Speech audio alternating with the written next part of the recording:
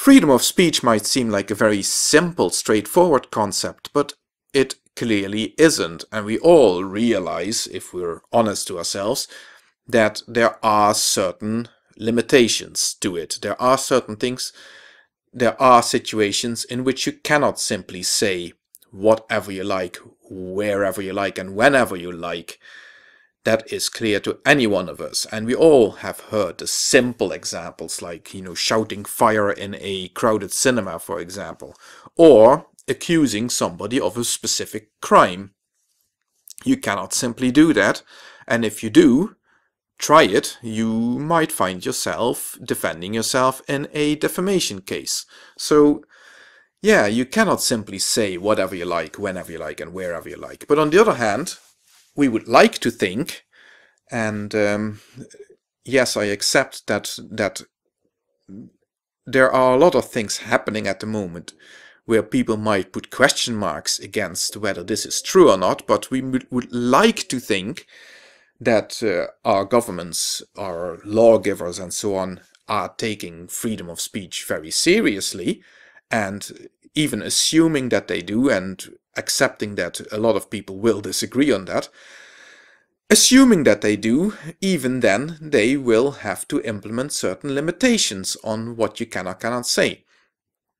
So given that, let's see if we can think of a better definition maybe for freedom of speech, something that makes it clearer in principle what should or shouldn't be acceptable as freedom of speech. And I think when it comes to that, it helps if we start thinking of the two sides of what actually constitutes freedom of speech. And in that regard, I would propose that the two sides that make up what is actually freedom of speech constitute of freedom of expression on the one hand and freedom of opinion on the other hand. And this is where it gets interesting, because obviously freedom of expression should mean that you should be able to give expression to your identity as a human being, give expression to the things you love, you don't love, the things you like to do, and so on and so forth. And freedom of opinion should consist of you being able to speak your mind about certain things. But where are the limitations in that? And let's look at the two things in isolation. When it comes to freedom of expression, for example, there is the matter of invading other people's personal space. Even though you should be allowed to give expression to your personal identity, you cannot simply do this anywhere you like if it means you are going to invade other people's personal space. To give a good example of this, look at somebody who, for example, likes loud rock music. Now they certainly should have the right to give expression to that. But on the other hand, putting up a rig in the middle of the street in the middle of the night and blasting out rock music at 3 a.m.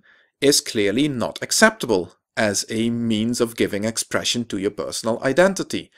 Similarly, somebody whose personal identity is one of sexual freedom, for example, has every right in the world to give expression to that with other consenting adults, but on the other hand, public fornication is still not actually acceptable in our society, because people feel that that sort of public display invades their personal space. They feel uncomfortable around such things. So when you are going to give expression to that sort of thing, if that is your personal identity and you're giving expression to that, you might want to find somewhere private to do so.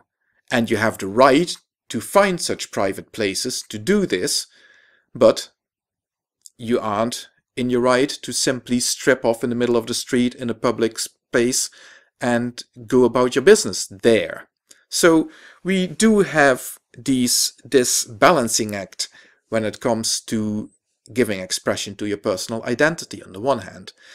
Similarly, when it comes to opinion, we again need to respect people's personal space and their boundaries when it comes to giving expression to your personal opinion. So in other words, you have a right to go into a public arena and express your opinion, but other people have the right to turn away from you and walk away, and you do then not have the right to impose your personal opinion on them, to start following them down the road and keep getting in their face and keeping on shouting your opinion to them.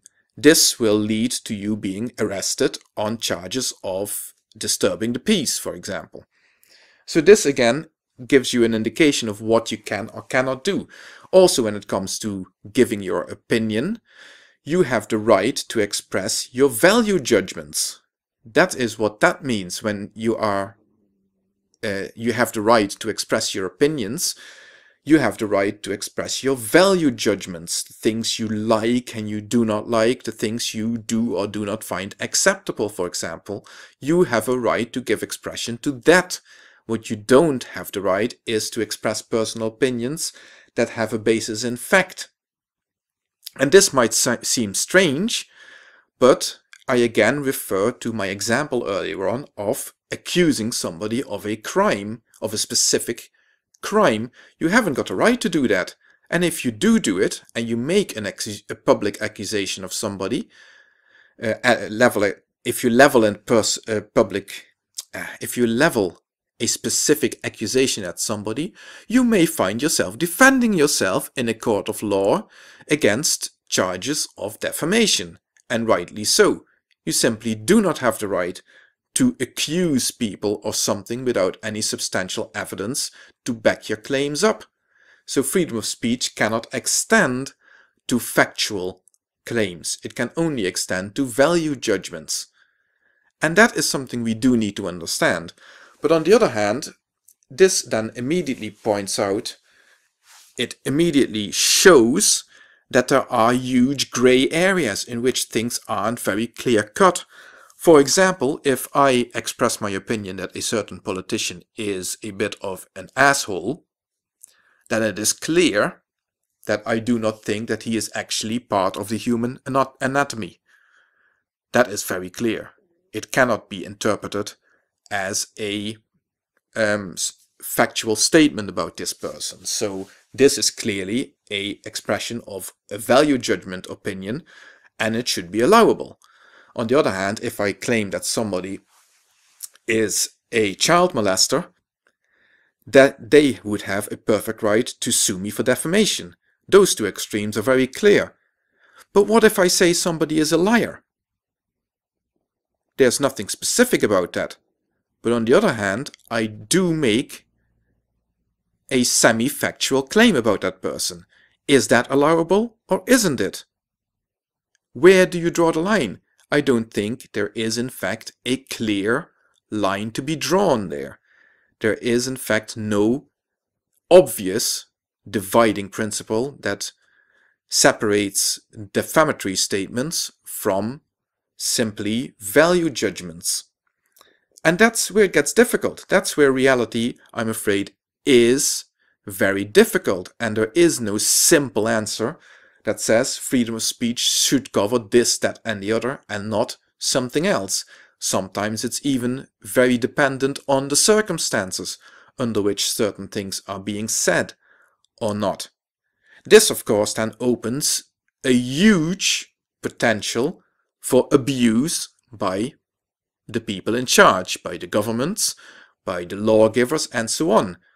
Because in a society in which there is a reasonable definition of what freedom of speech actually consists of, they will seek to abuse the fuzziness. They will seek to expand the fuzzy areas, to redraw the lines in the sand, and to try and interpret something that they do not find acceptable in terms that would indeed not be acceptable. So they would seek to redefine a expression of an opinion in terms that make it sound very much like an expression of an opinion about fact.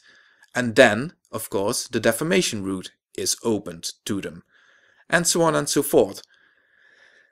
So this is a sort of conundrum that we will find ourselves in when we are thinking about freedom of speech. Freedom of speech is not a straightforward concept. It's not something that can be very simply defined and that can be clearly applied to every situation that we find ourselves in. This is a problem. And what do you think? How can this be addressed? Can it be addressed? Is there a solution? Or is this one of those famous wicked problems?